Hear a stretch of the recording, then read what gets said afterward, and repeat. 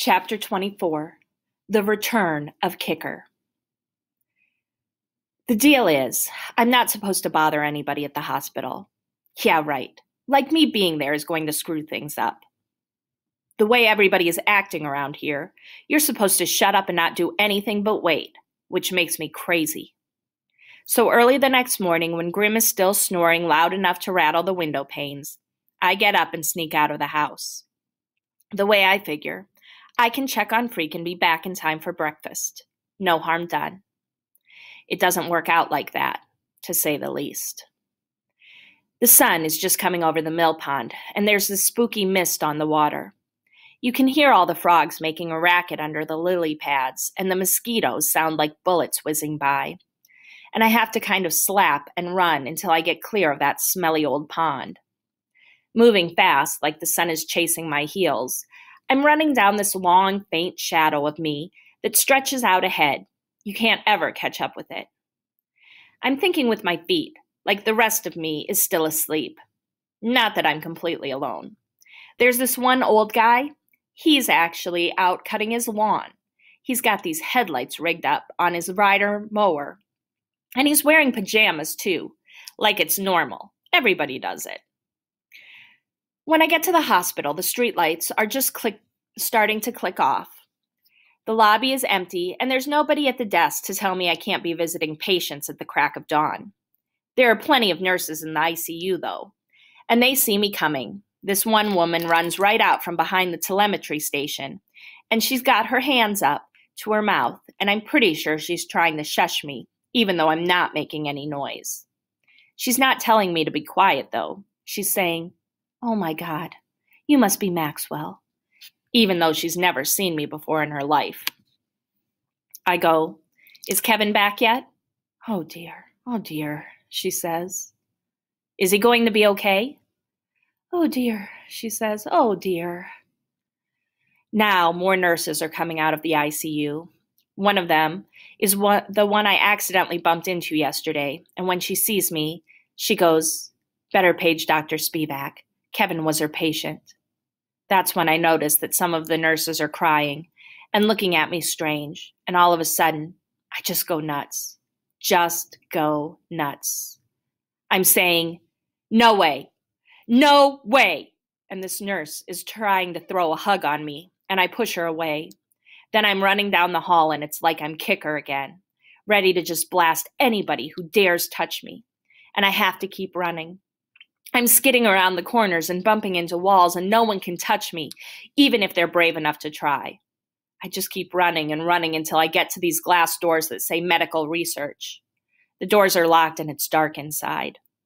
Behind me, people are shouting to call the guards, and I punch my hand right through the glass, and I'm inside, skidding over broken glass through the dark, and I keep going until I come to another set of doors.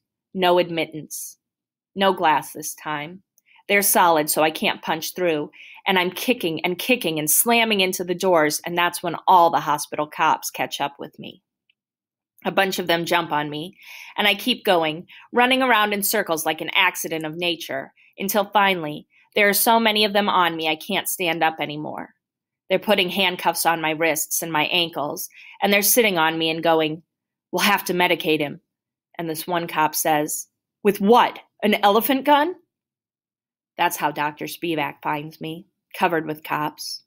She's this worried face leading down. Her eyes are red and blurry, and she's saying, "I'm sorry, Maxwell. We did our best. Better let me bandage up that hand. You're bleeding." "He believed you," I say. "You said you could give him a new body, and he believed you." "What are you talking about?"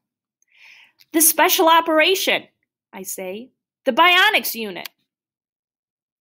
Dr. Spivak makes the cops let me up and says she'll be responsible, but they leave the handcuffs on me just in case, and the cop who was talking about needing an elephant gun has his nightstick out, and he's ready to bop me if I make a move. Dr. Spivak sighs and says, "Somebody get me a coffee, please." And then she looks at me and goes, "You'd better tell me all about it." So while she's bandaging up my hand, I tell her about how Freak has been coming to the special research lab every few months to get fitted for his new bionic body, And Dr. Spivak's face goes soft, and she nods to herself and says, "Well, that explains it." "It was all a lie, wasn't it?" I say. "You were just telling him that so he wouldn't be scared." "You know better than that, Maxwell. You couldn't lie to Kevin.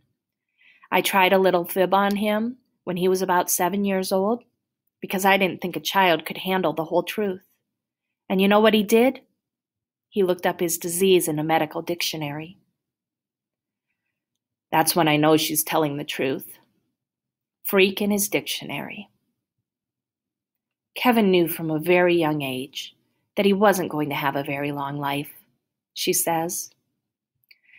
He knew it was just a matter of time. So he was lying about getting a robot body? Dr. Spivak is shaking her head. I don't think it was a lie, Maxwell. Do you? I think he needed something to hope for. And so he invented this rather remarkable fantasy you describe. Everybody needs something to hope for. Don't call it a lie. Kevin wasn't a liar. No, I say. But what happened to him? Really? I could tell you all the medical terminology, she says. But what finally happened is his heart just got too big for his body. There was talk about arresting me for busting up the hospital. The cop with the nightstick was in favor. But finally, they released me into the custody of Grimm. On the way home, he goes, "Do you want to talk about it?" "Just leave me alone," I say. "You got it," he says.